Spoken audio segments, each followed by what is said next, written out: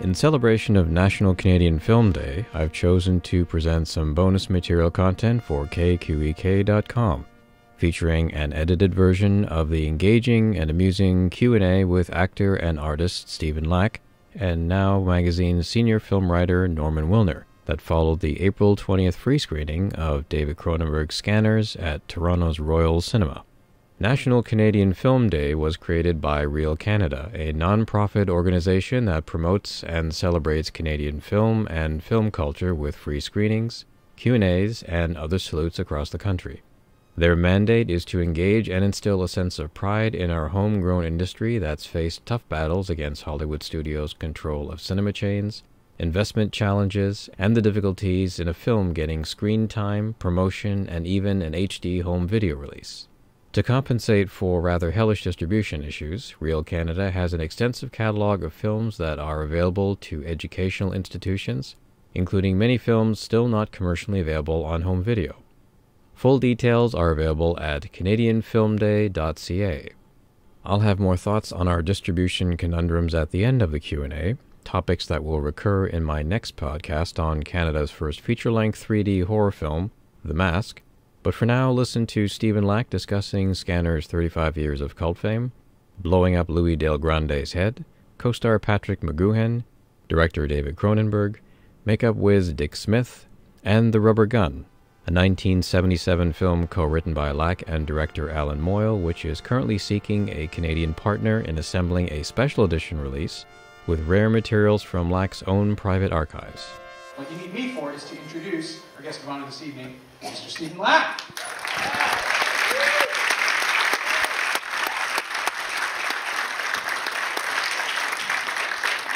You're looking well. Thank you. You're a lot worse at the end of the movie, but you look okay. I recovered. It's good. We're all very... I'm in recovery. From scanning people? The ephemeral habit, I assume. Scanning people is all right. It's when you get scanned back that's a problem. That's true. It's a feedback thing. Yeah.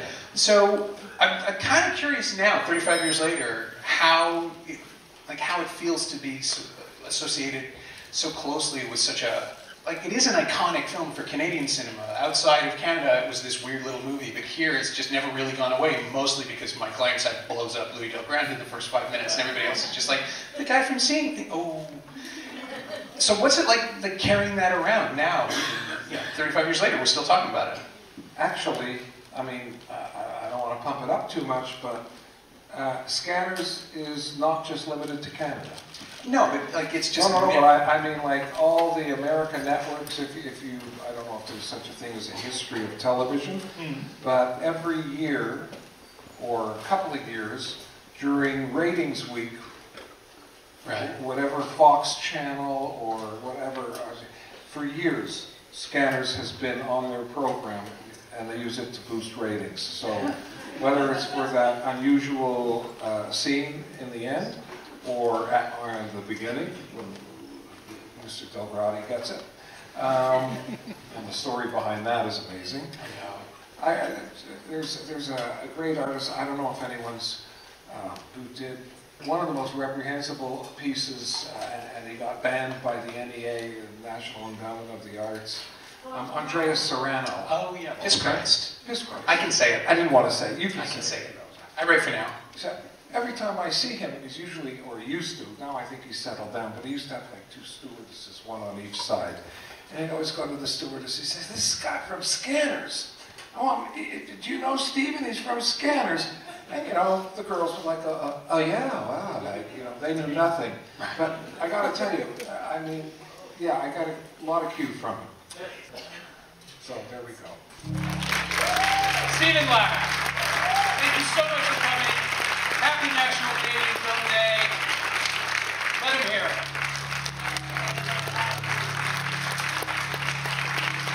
And remember, you don't just have to support Canadian cinema this one day. Go buy Scanners on Blu-ray. The Brood is out too. It's very good. Just buy whatever Canadian movies you want to.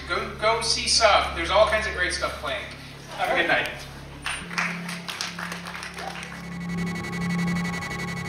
Thanks to Reel Canada, Toronto's Royal Cinema, Now Magazine, Norman Wilner, and Stephen Lack for presenting a great Q&A. Special editions of David Cronenberg's Scanners, Videodrome, Naked Lunch, Dead Ringers, and The Brood have been released by Criterion in packed special editions. While Lack's art can be seen at stephenlackart.com, his films are part of a huge swathe of Canadian movies essentially available nowhere. Besides airing on cable TV and long out of print if any home video releases, Montreal, Maine, L'Ange et la Femme, The Rubber Gun, Head On, and A 20th Century Chocolate Cake are orphan films, just like the Patrick McGoohan Alexis Canner movie Lack was mentioning in the Q&A, a political thriller called Kings and Desperate Men, which was filmed in Montreal and at the Olympic Stadium. Some of these films are available on YouTube, which seems to be the lone place orphan films can be found, as no one north of the 49th parallel seems willing to restore, preserve, and make available these movies on physical or digital media for purchase. Yes, people would really like to buy these films. Art films and cult films tend to come from American labels, whereas tax shelter movies, good or bad, are tougher to track down. Witness Shadows in an Empty Room, otherwise known as Blazing Magnum, that was recently released via Scorpion Releasing and Kino, and Curtains and Prom Night from Synapse Films.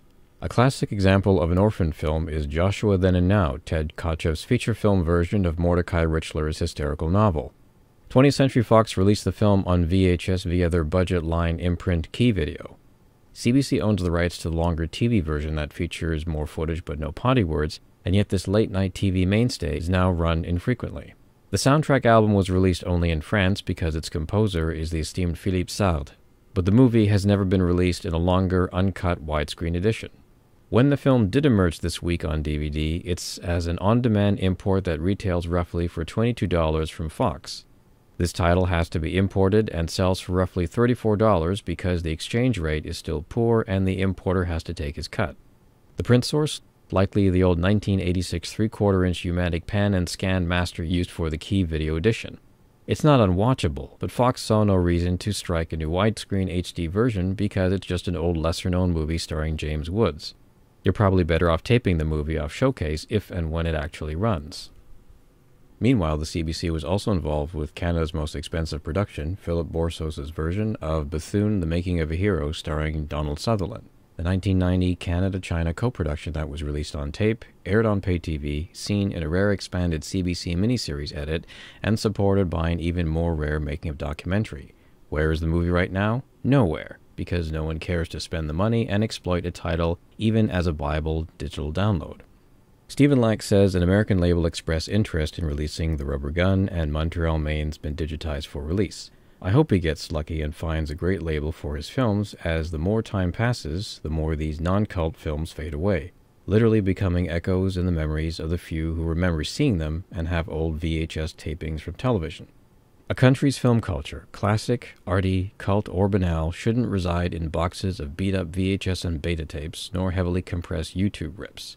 This is dumb, and my concern is that what lies on those old tapes will stay in boxes, bookshelves, basements, or in my case, a storage locker, because the few large companies that own most of the domestic rights and perhaps long uncirculated prints lack the desire to catalog, assess, digitize, and distribute their wares to a domestic and international market.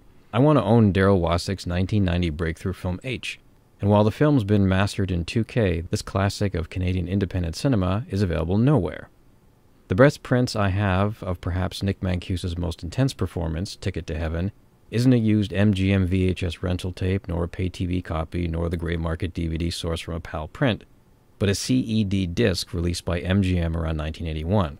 This is not a laser disc, but a truly dead home video format that's basically a record that plays a movie. If you don't want your country's film culture to reside on dead media, the only solution is to wait until someone cares, wait until a title pops up almost by accident because of a package deal, wait for an American or European label to release it on disc, or wait for a rare film print screening at a cinematheque and live with the memory of it rather than actually owning it. Real Canada's efforts mark a concerted effort to at least prove there's a market. And there is a market. For would-be buyers, the solution may be for labels to sort through their massive libraries and license these orphan films to existing and future independent home video labels. Reasonable rates for limited editions for domestic distribution. When a home video producer approaches you, the label, with a desire to release Two Solitudes, perhaps the second most in-demand Canadian film after The Grey Fox, offer them a reasonable fee, And not only will the film return into circulation, but you'll be kickstarting an independent specialty home video label. It's a niche market that survives with physical and digital special editions. My only question to the 2 to 3 large media companies that own almost all commercially released movies in Canada is, what have you got to lose? Coming next, more bonus media content tied to my reviews of Kino's The Mask Blu-ray and DVD.